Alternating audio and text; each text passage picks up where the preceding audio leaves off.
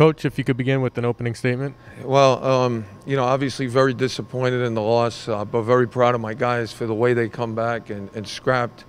Hopefully we're learning, especially the new guys, what it takes to be successful at this level. And we got to get a little bit better and extend our effort a little bit more throughout the game.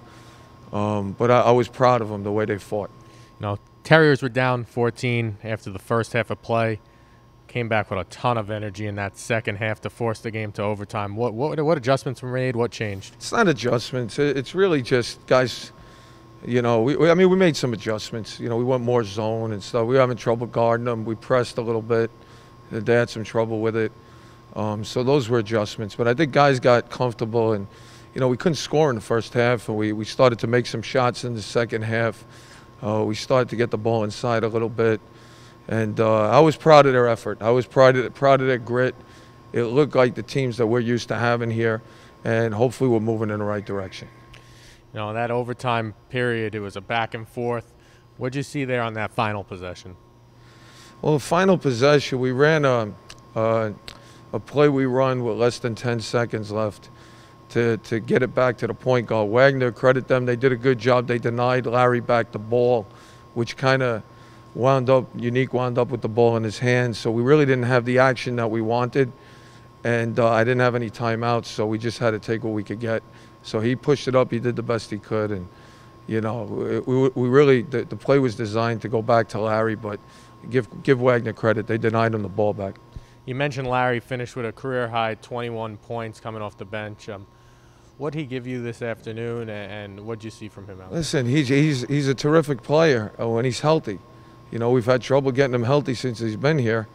He missed his first year, the whole year. He missed most of his second year, and now, you know, we got to manage it. You know, we got to manage it, you know, and probably today is going to take a little bit of a toll on him. So I don't know. We'll see about Monday, but he's a great kid. He's a tough kid, and he's a terrific player. And if we could ever get him fully healthy and get him in the flow full time, I think he could be a tremendous impact guy in this league. But you know, some things you can control and some things you can't. I was happy for him today because that's the type of player he is. And he went out and showed that today. We got to manage his injury. You know, we got to get him in here tomorrow for treatment. We got to, you know, do some stretching and stuff like that, and hopefully get him ready for Monday. But he's a wonderful kid. He's a really tough kid and a terrific player.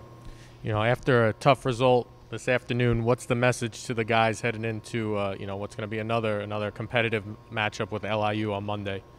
Well, look, it's a time of the year where it's like the NBA. We're going to play every couple of days. You know, we're going to get whatever practice in we can, but there's not really much you can do between today and Monday because they played so hard tonight. You know, it's not like you can bring them in and bang them around too much tomorrow and Sunday. So we'll come in tomorrow, we'll watch the film. We'll adjust some things. We'll try to eliminate some mistakes. We'll stretch. You know, we'll do some stuff like that. And, you know, we'll have a practice Sunday, but it can't be a killer practice, you know, given the schedule. And we'll try to get ourselves right for Monday and what lies ahead.